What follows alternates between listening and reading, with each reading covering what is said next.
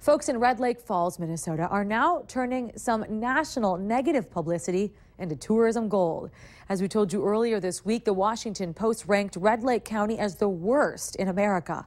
As Valley News Team's Neil Carlson shows us, folks there are turning the tables on that negative publicity with Minnesota Nice. The Washington Post ranked Red Lake County as the worst in the nation based on scenery and climate.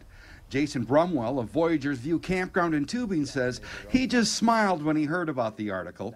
He says his own opinion of this being a beautiful place is constantly reinforced by many of the 20,000 people who pass through here every summer. As somebody who gets to hear how beautiful this place is every single day from people all over the world, all over the U.S., you know, it didn't bother me. It's somebody sitting in an office in Washington, D.C. who's never seen this place. I think it's wonderful. I think it gave us thousands of dollars of publicity that we never had before and put us on the map.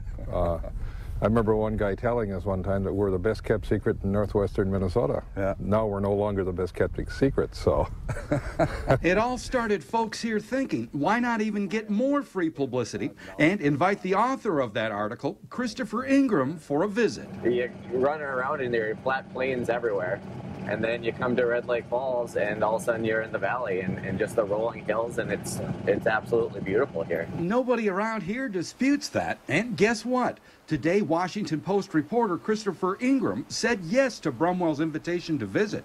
He's scheduled to spend a couple of days here, looking around this area with its biggest promoter, Jason Brumwell. But it's kind of neat to have people from all those different countries come here and just tell us how beautiful the place was. From Red Lake Falls, Minnesota, Neil Carlson, Valley News Live. We'll have this story when the Washington Post reporter visits Red Lake Falls next week.